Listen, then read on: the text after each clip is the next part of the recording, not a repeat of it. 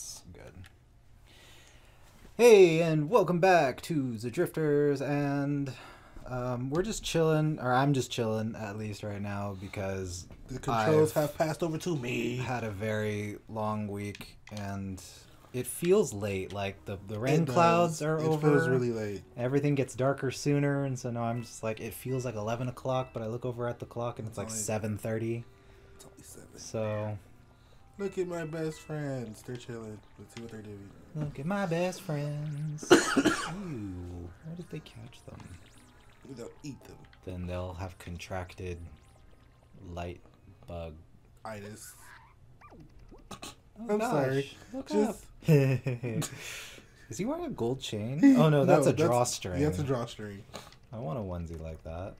It's not only looking scarier, now it sounds awful too.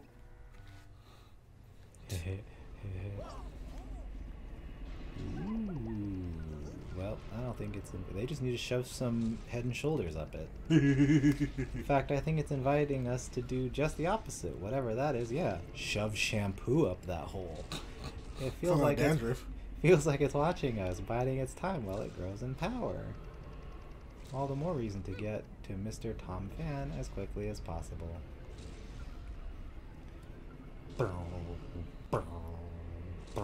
Looks like books. Like, it just reminds me of I want to say Lore Master, but that's not what that movie was called. It was called... It wasn't as simple as the Book Master, was it? The Page Master? Page Master! I was like, it's something, something, insert book term here. Insert something that has to do with books and tomes here. Master. That's one of my favorite movies. That movie was so good. There's a long list of movies that have like sprung up in my head that I wanted to rewatch for concepts to kind of help me write my own stories and also formulate other ideas in like D&D campaigns and stuff like that. So the Page Master was one of them. The Sandman like Chronicles by Neil Gaiman has been another one of them, and then the Imaginarium of Dr. Parnassus was another one. And I was actually really annoyed that I was able to watch it on, I'm pretty sure it was Netflix for a while, and then they just took it off. Like, I totally forgot that. No, I'm willing to say it. I was unaware that Netflix had like a rotation thing going on. Oh, yeah. I thought they were just like slowly like adding titles. But I guess they only have so much storage space in their like cloud or whatever they're using. So they're like, okay, our contract's going to be up with these, with these titles. So we're going to switch them out with these titles, is what I'm assuming they're doing. But I was super annoyed at finding that out because the Imaginarium was a well done film, in my opinion. I didn't get a chance to watch it. It was on my like list forever. I think I'm willing to go as far as to say that the ending was a little sloppy, but that's because they had an actor die in the middle of it. So it wasn't my choice. Well, I think it was going to end the way that it ends. It was always going to be that way, but I still think that it was nice, it was sweet, but I thought it could have been done better. I guess everything can be done better, but because it's one of those endings where it's kind of there's aspects of it that are open to interpretation. Oh, okay. Like like, is this really the way this is, or is this is this like a different thing, or are these people really this way?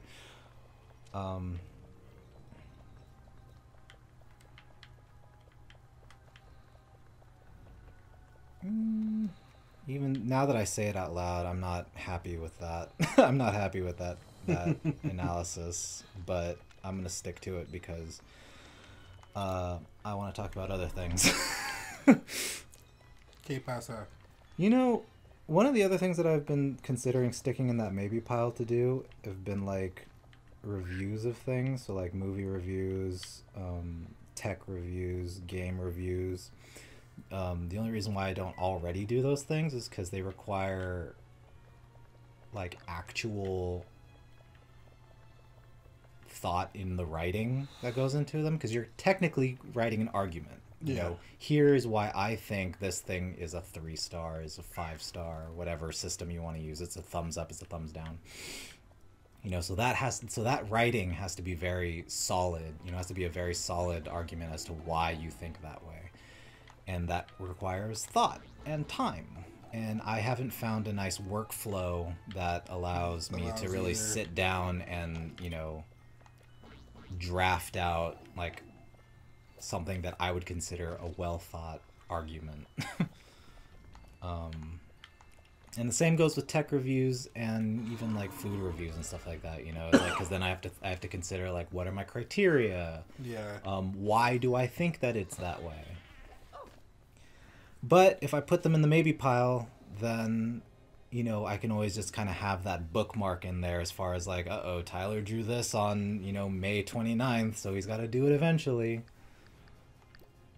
And yeah, so also, I guess I should take the time to just kind of put it out there that my goal to try to implement that aspect to this channel is the end of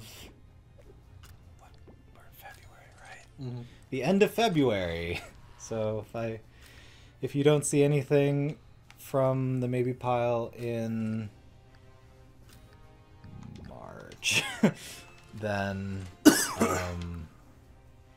I'm not doing my job. He's not doing his job. Whatever freeloading job this is currently. All right, so what enemies are you looking at? You're looking at three shield people. 3 Valkyries. They have guns now? They've always had guns. No, they didn't. Yeah, they did. They just smashed you with pianos. No, they didn't. These are different people. Oh. Why can't we all just be one people? Why do we always have to have these divisions? Look here, These guys are shield people. These guys are, you know, these guys are piano people.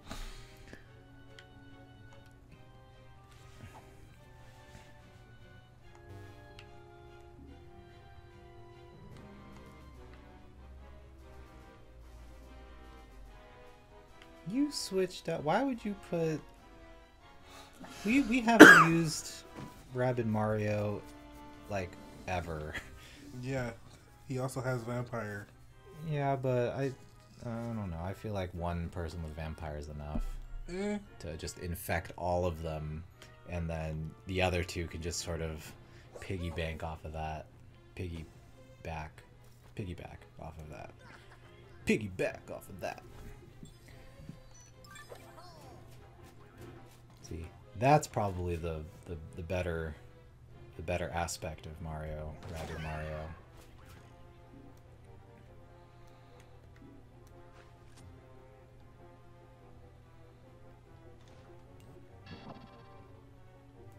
Those Valkyrie rabbits look like something out of Kingdom Hearts or Spiral Knights. I was thinking more Kingdom Hearts-ish.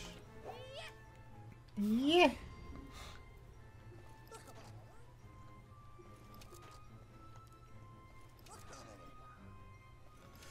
Bird, baby bird, Disco Inferno. Ooh, nice combo.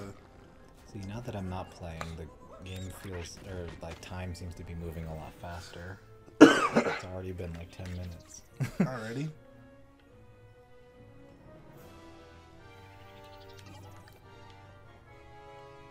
They look so comfortable. They're the comfy bros. Did he amplify that through his shield, or did he just shoot it? No, he like one guy boosted this. Oh, okay. He holds it on top of his shield. Yeah. I thought he uses the. It used to be a fan in the ice area. Yeah. I thought he put it into that hole and he shoots it through, so the shield like amplifies his shot. But that's not true with these shields. Yeah, collect those coins that we don't ever use. Yeah, dude. How do you think I'll buy new weapons? Well, you may use them off camera, but we don't use them at all.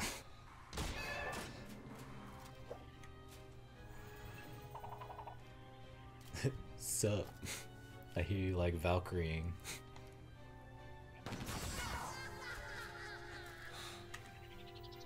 So, you a Valkyrie? I can help you with that.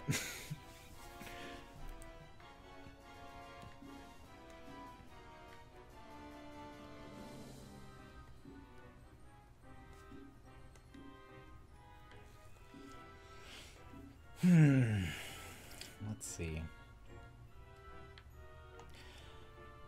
I think of all of the military titles, I think Valkyrie sounds the coolest. I'm trying to think of the other ones though, because like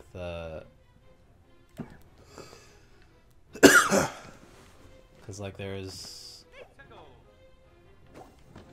like the title, like you know, the Spartan warrior. Like it's like okay, but do they have a cool Y in their name? I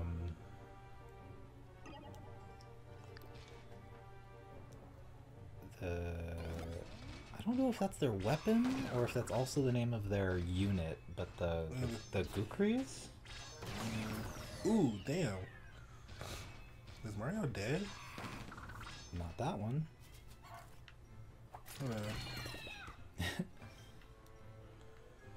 Alrighty. So this is what we're gonna do, guys. Yeah, anyways, those guys have a cool name and a really cool and they've created a really cool dagger for it too. I guess it's considered a short sword at some points. Because it can be like various lengths. The Kukri. Hiya. Hiya. Whoa, what was that? He has an explosive dash. Well, so does everyone else who goes to Taco Bell. Nice. Wow. If only you had played pool better and you knocked all of them into the pockets. That would have been like the bee's knees. Piece de resistance. To be fair though, I feel like Taco Bell gets a lot of flack. I actually really like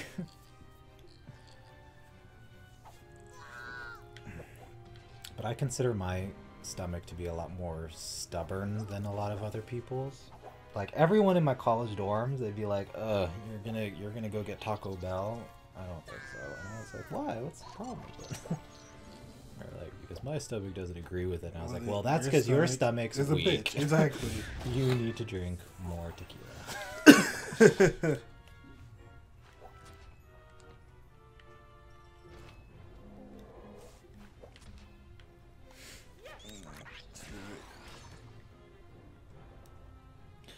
Two more I left. think vodka is to apples as tequila is to tomatoes. ¿Qué pasa? How did you come to that? Well, because they're both a liquor, right? So they're both a red. I mean, some would argue a fruit, but you know they're both red. They're both a red food. But one is like one's considered to be a lot more sweeter than the other one, but one has more like health benefits than the other one. That is true. Ooh, these guys are both. He gives up. Don't tase me, bro. My bad. Say hello to your grandma. I need to start abusing the theater silhouette that I got going on. I'm gonna start wearing funny hats. You should. But I need to find funny hats. When I was in Japan, I used to have this like Horus and Bastet head that you can print out and like paste together. And I used to wear that around to just like screw with my neighbors because they would always like peer in through, and I'd just be this weird silhouette. Easy that was? I thought there were like 2 other people you had to kill. No. Look at how much health Mario took. Yeah, but look at the health that they have. They could have been... Yoshi would have taken care of them like that. Oh, really? I think so. Really? Mister, I take an extra turn and yeah, well, you know what? We'll figure out that on the next episode. We will. So, tune in and you'll find out in the argument of DVT. That sounds like a mouth. I actually don't even know what we're really arguing about. We're not. Is this really an argument? No, not really. I'm over it. See, you're already over it. I already won. Bye.